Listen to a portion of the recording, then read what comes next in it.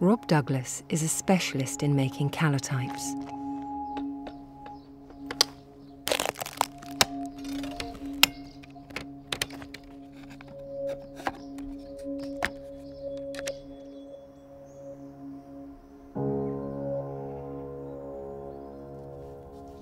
The first stage involves preparing the negative under red light. A light-sensitive solution is mixed. Its active ingredient is silver nitrate, which darkens when exposed to light. Drops of a weak acid solution are added to balance out the effects of the silver nitrate and keep light areas light. The sensitizer is applied to paper, which is placed inside a wooden holder for a camera. The camera is loaded, and the lens cap is removed to let light in and expose the paper negative inside.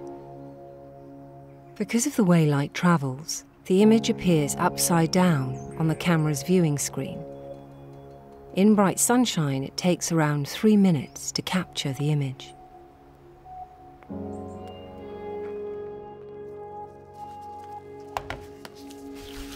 But at this stage, it is not visible. In the darkroom, developer is prepared to bring out this latent image. The timer is set, the developer is applied, and the negative begins to appear. The key developing ingredient is gallic acid, which speeds up the reaction of light with the silver solution on the paper to reveal the image. Once the negative is dark enough, the paper is submerged in a solution to wash away any remaining silver and fix it. To make a positive print, another piece of sensitized paper is placed onto the negative in a printing frame. The frame is flipped over, taken outside, and exposed to light.